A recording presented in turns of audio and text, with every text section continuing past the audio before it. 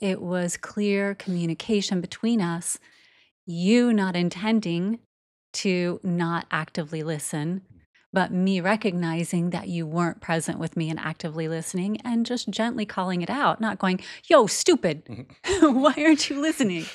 You know? Because I absolutely talk like that. And so do I. No, it's, Neither of us talk like that. pattern interrupts. We gotta do pattern interrupts sometimes.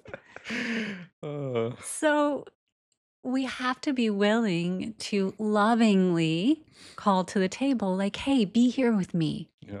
I need you here with me.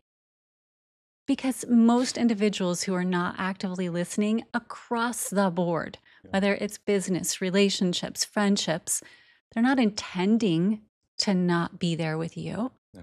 They just have more things going on in their life. And so if you need them there with you, ask them to be there with you. Yeah. Don't get mad at them because they're not. That's such a good point. And I mean, and that's number two, right? Is expressing your needs clearly, right? Yes. And so active communication is, or Well, active it is listening. It active is kind of communication. communication as a whole, but active listening and expressing your needs clearly really go hand in hand, which is why we're kind of talking to them back to back in this way.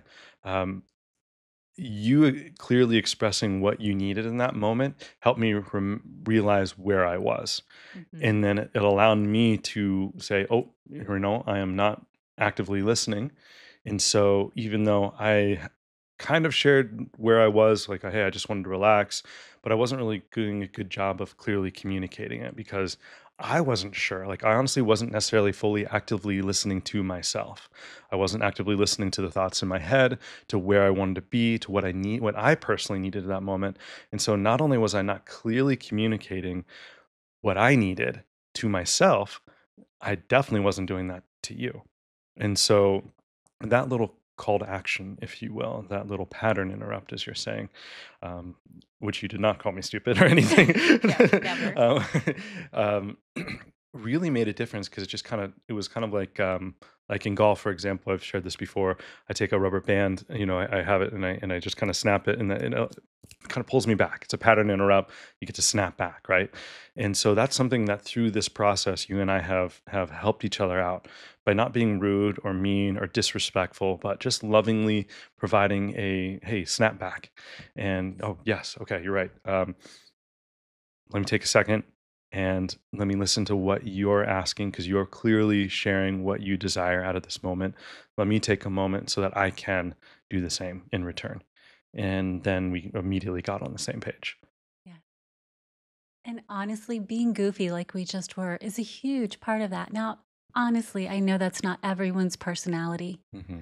but find that part of your personality that is uniquely you and utilize that to bring levity or something to that moment as you're communicating your needs. Do it in your own way so that your personality is being infused and it comes from that place of honest sincerity, Yeah. right?